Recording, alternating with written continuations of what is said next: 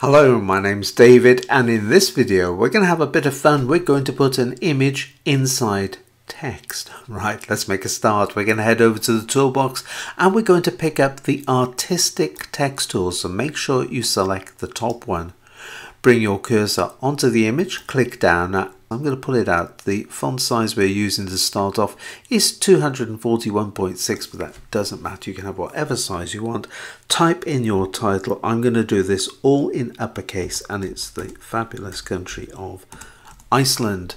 Right, leaving it with the text tool flashing at the end, because what I want to do next is I want to change the font of this. I want to make it bigger and bolder. So with the text tool flashing at the end, you can use Command A, Control A to select all of your text.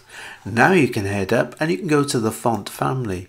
With this revealed, as soon as you bring your cursor over, you can see the way it changes. Now select a font that will suit the purpose that you're after. So if you're after birthday, you want something a little bit sort of fancier. If you want happy Christmas, happy holidays, whatever you want, just select a font that will suit the purpose that you're after. Now there's a particular font I've got in mind. I want something big and bold, and probably the best one for that is Impact. So I've highlighted Arial at the top. I'm going to type in the first few letters, which is I-M. There it is, straight to it, Impact. How quick and easy was that? Right, now to resize this, to make it bigger, let's pick up the Move tool. Now I'm going to click down, let's lift it up, let's place it in this position. Come into the bottom grab handle, we're going to pull it out like this. I'm going to click, drag it down like that, and just clicking on the center. As we move it around, that red line indicates that we're on the horizontal center, and if I move it, the green line there, which is now the vertical, so we're right smack bang in the middle of our image. Okay, the next thing we want to do at this stage is I want to create the shadow for our text. So come over to the layers panel, bring your cursor over the letter A, press, hold down Command or Control. So press, hold down Command or Control. Now click down over the letter A. There is our selection of all of our text. Head down to this icon here for Add Pixel Layer. In fact, just click on it, call it what it's about to become, which is our shadow.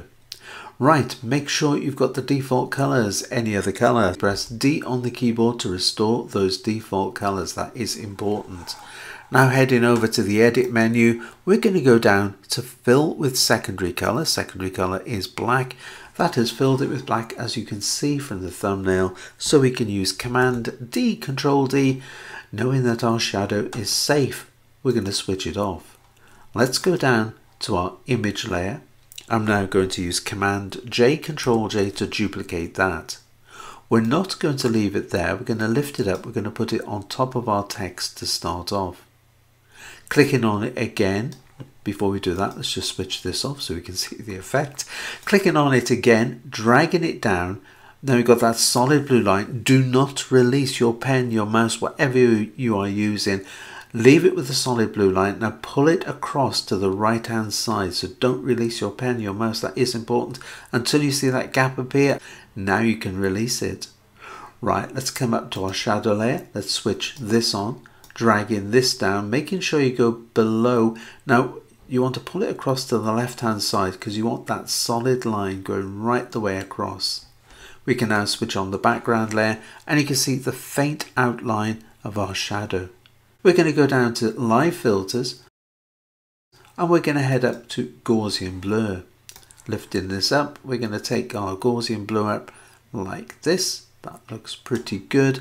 Let's leave it like that. Let's head down to our image layer. Once again, let's go to Live Filters. Once again, let's go to Gaussian Blur.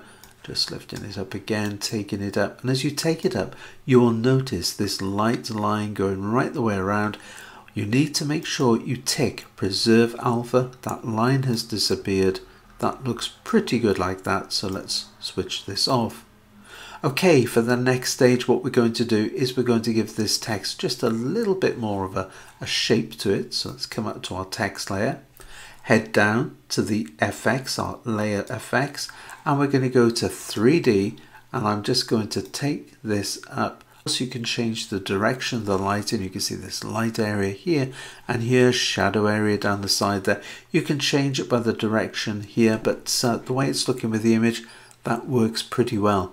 Now of course you could have used the outer shadow, but I find it rather restrictive, which is why we created our own. And if I just come to it, so clicking on it, we've still got the move tool. You can click down, you can now place it anywhere, so you could take it down as low as this. You could come up to the opacity slider, just dropping down the opacity to blend it in.